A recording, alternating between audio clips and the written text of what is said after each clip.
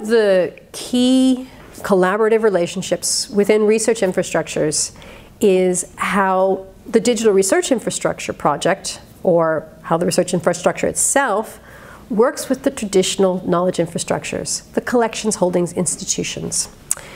So I suppose one of the first questions one might ask is that, well, if museums, libraries, and archives already exist, why do we need research infrastructures doing things with similar kinds of source material, similar kinds of data?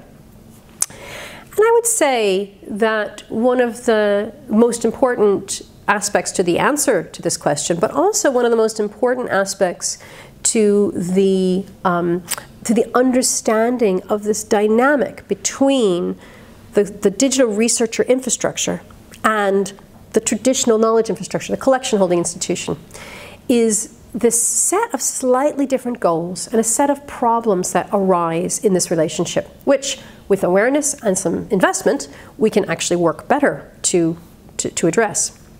So the sources of culture clash within and between research infrastructures and cultural heritage institutions, I would say there's about 5 different problems. One being the goals, the mission, and motivations, which are different. One being a question of data and metadata. The third being the differences in digital preparedness. The fourth being one of structures, hierarchies, and knowledge organization frameworks. And finally, the big one of risks and trust. So I'm going to go through these in some detail. First of all, this first problem, which I call the researchers are from Mars and librarians from Venus problem. And being myself trained as a scholar of the 19th century German canon, I think back to the famous German historian of the 19th century, Leopold von Ranke. And for me, he kind of really clarifies the way the historian wants to view the world and his, in this case, sources. So his claim to fame was that he felt that his goal and his achievement would be to write history as it actually was, as if he could recreate the events through his analysis and interpretation.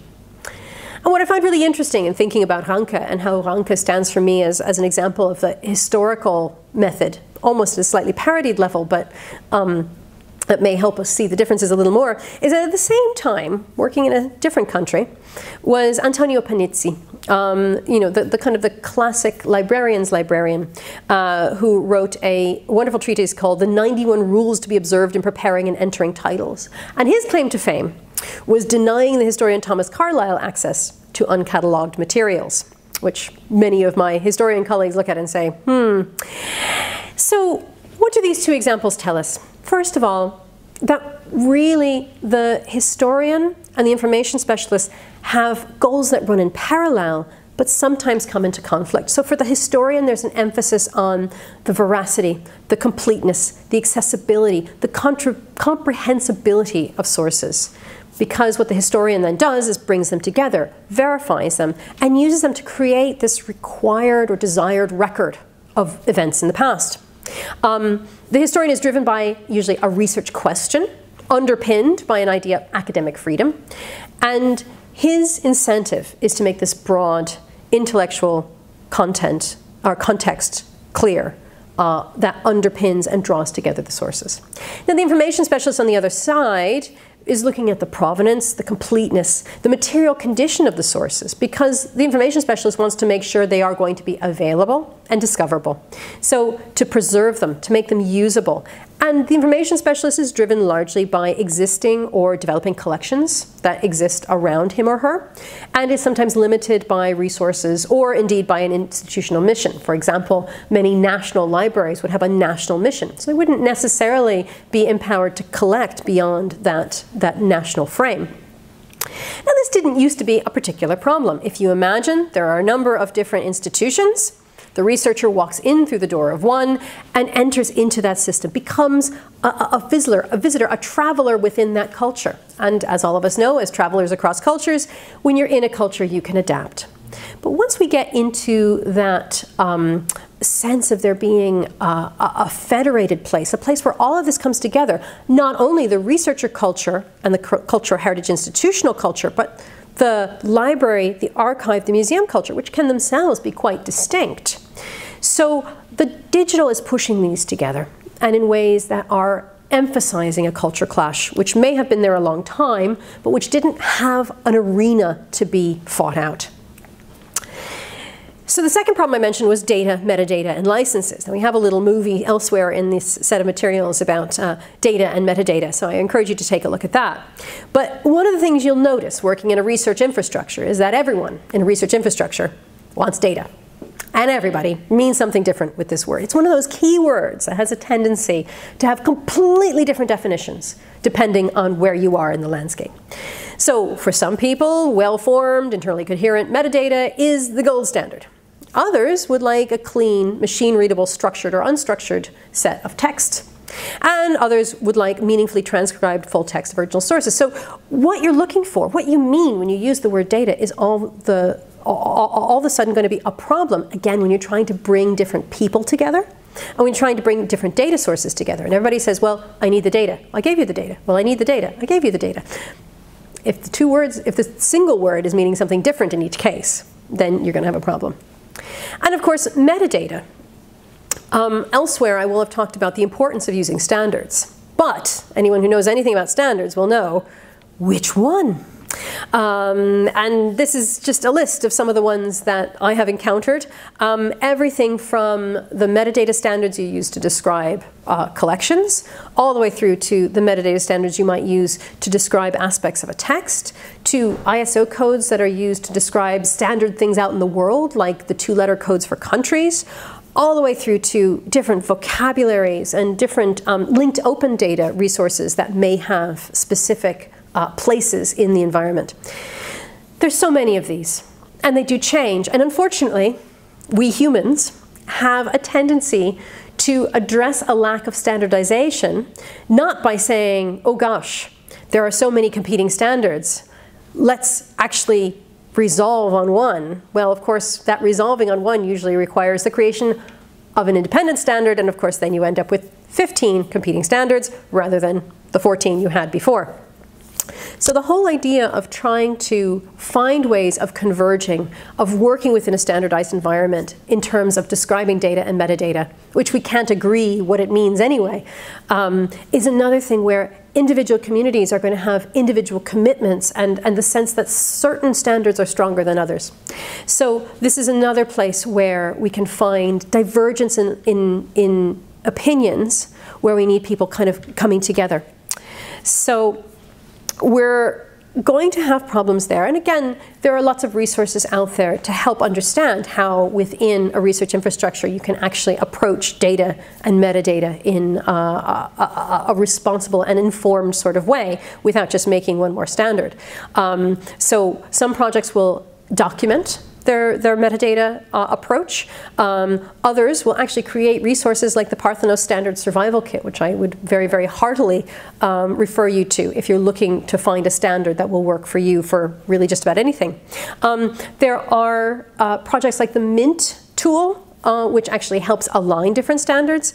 And of course, there's things like OpenRefine, which can help you to clean up data once you've aggregated it together. So there's lots of places to go to try and overcome these difficulties in discourse. But unfortunately, that doesn't mean that you're unlikely to find them, certainly at the beginning of a relationship. And one of the things that's quite difficult is that pushing forward or figuring out how to push out data is something that actually really challenges cultural heritage institutions, because this is what the research infrastructure is often encouraging them to do, to say, look, if you share your data with me, I can aggregate that data with others, and that could be more meaningful for a historian, for example, who doesn't want to work in a national context, but a transnational context. But this idea of trying to get a cultural heritage institution to not only see their data as something that should be just open, but open and inside out, that is able to be taken and reused by other projects, by other individuals, this is quite difficult. So a couple of key rules we've developed, or key bits of advice we've developed for talking to cultural heritage institutions about the value of reusable standards. Some of them will actually see it because it's the right thing to do. And it is in many ways the right thing to do. This is really, we're realizing that data silos don't serve us. They don't serve knowledge creation. And the idea of having this kind of 5-star open data is something that is a good in itself and will serve in generic ways going forward. But also when you look at the data deluge, about how much data is out there, there's only so much data we are going to be having a human capacity to describe and to work with. So actually making data open makes it more accessible to those who might use it, which in a situation where there is so much data might actually be able to help it meet a user who can actually access it and enhance it and use it for knowledge creation. Of course, one of the other good reasons for using, for making your data open is because once your data is open, it's actually much easier to federate your data with that of others. So it's a kind of a give to get scenario where all of a sudden, if you are able to work in an open environment, you can better use things like DBpedia or the resources that have been brought together by other platforms and other projects. Certainly the question of it being what a user wants is a compelling one, and I did mention the example of transnational history. This is one of the large new histories of the First World War, which is really very much based on this transnational set of questions, and if you look at those questions, no single question can be answered in that entire set of 3 volumes from a perspective of a single archive. They're simply not national questions, and they're not even regional questions. They're questions of social history, of people's lives. Another reason why it's very useful in talking to cultural heritage institutions to help them understand what it means to share their data, another useful argument is that they will gain an impact and visibility. It's one of the great paradoxes, I think, of digital data, is that in some ways making something available externally is something that increases demand for it. It increases visibility. And of course, every cultural heritage institution wants to make a mission of actually making heritage open. And finally, one of the other sets of conversations that you can have with a cultural heritage institution is the way in which, if you're structuring along agreed standards, if you're using agreed definitions of data and metadata, it will also help structure the processes within your own institution. And that will be good for the institution over the long term. It will make you better able to access larger networks, but also be better able to access the kind of professionalism and the kind of professional help that might assist an archive going forward. So I mentioned as one of the problems sort of differing degrees and differing attitudes towards digital data and towards data generally. And there's just, to give you a kind of a synopsis of this, there are many archives, and I mentioned the Bibliothèque Nationale de France and the Imperial War Museum as 2 that I've encountered, where they have very, very well cataloged, well prepared, well preserved digital data that is available for users to access and do with what they please. And that's a very exciting thing to encounter. But then you have other archives. Many in Eastern Europe are like this. I'm thinking of the Hungarian state archives, but also it could be the Romanian or any other, where you would have, because of material resource concerns or because of political reasons, for whatever reason, you will find that the level of digitization is much lower. The level of cataloging may be lower. The level of conservation may be a challenge. And so all of these differences, these sort of gaps between, even within cultural heritage institutions, even within that sector, you'll find huge differences in the online presence, in the standardization, in the organizational capacity, in the political orientation towards openness, in the levels of tacit versus open knowledge, or individual versus institutional control over access. All of these issues can be greatly varied. Now, why is that important for a research infrastructure? If you're trying to gather up data on a particular topic, if you want to be the reference point for that for a set of scholars, does that mean for you that it's more important to work with the well-exposed archives? Or is that actually almost a threat to your ability to deliver? Because the gravity of these larger archives, of these very well-prepared, often Western European or Western general archives, it's sometimes hard to resist that. You pull the data in, it's easy to get, you have it, you can do cool things with it. Does that mean that the data in these other less well-resourced, less well-prepared archives is less important? Absolutely not. So it becomes a challenge to make sure that you're walking a proper line in federating information and bringing things together and using the data and working with the institutions that have the capacity to be good partners without actually allowing that to change the level of what you're doing, without allowing that to twist the perspective you're enabling on the content that you deliver. So it's a challenge, but it's one that you can approach. And there will be as many different ways of approaching that as there will be archives, as there will be cultural heritage institutions. So this is just another set of institutions I've had the pleasure of working with over the past many years.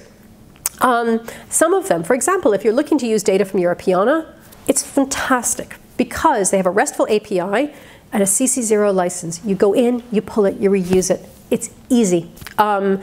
Now, that isn't necessarily saying that the data in Europeana is the best data for you to use, or that it's the richest data you can find, but it is easy to access. Now, things like the Archives Hub UK, they have an OAI PMH endpoint and a CC BY license, so slightly more restriction on it, but again, once you get the processes in place, you can access that data very easily. Others, like the Istituto Centrale per gli Archivi, has a linked open data Sparkle endpoint, which is again very useful for certain kinds of data, brings it in a certain format. The Rausarchiv in Estonia allows it all for download. You just transfer the files down. It's all CC0 or CC BY SA.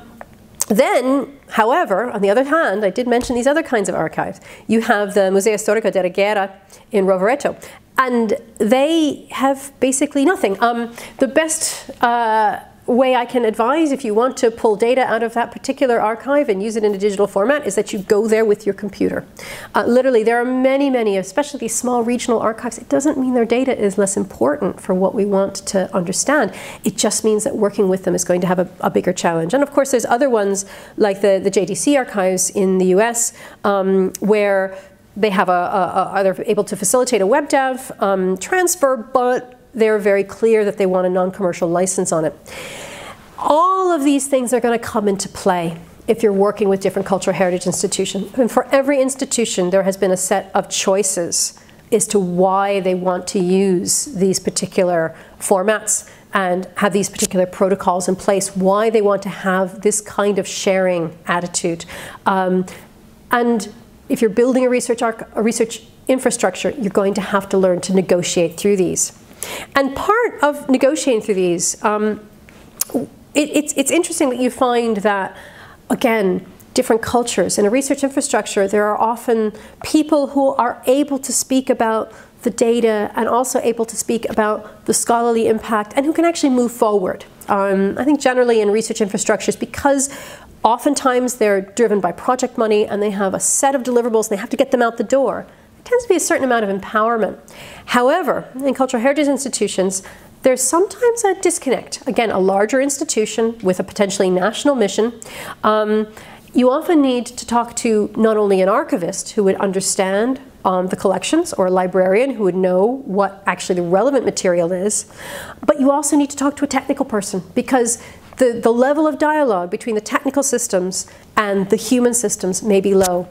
And also, again, some of these institutions will be quite hierarchical, so you may also need the person who can say yes or no to actually cooperating with you.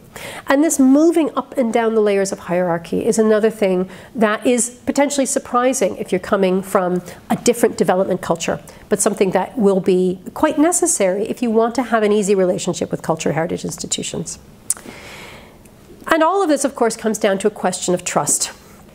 And I'm going to tell you a secret. The cultural heritage institutions do not trust the new form of research infrastructure. So these are some of the things you're going to have to assure them of if you are having a conversation, for example, about data sharing or about collaboration with a cultural heritage institution. First of all, they're going to want to know, what is this going to cost me? Because many of them, public institutions, not always in very well-funded systems for culture, they're not necessarily going to want to divert their funds and their people into delivering something that is really more your goal. So first of all, they're going to want to know the resource implications. But they're also going to want to know the data longevity. These are the preservers of data. They will want to know what's going to happen and how are you going to make sure that this remains accessible for the long term.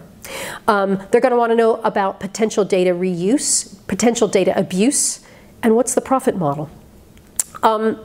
In spite of the fact that most of these institutions would not necessarily be in a place to start a profit-making endeavor on the back of their data, they would be very suspicious of someone who might do that. And more than anything else, they're very suspicious of the possibility that this data might get exposed, might get reused in a way that would harm someone, either someone living or the family of someone living, or that would harm someone indirectly.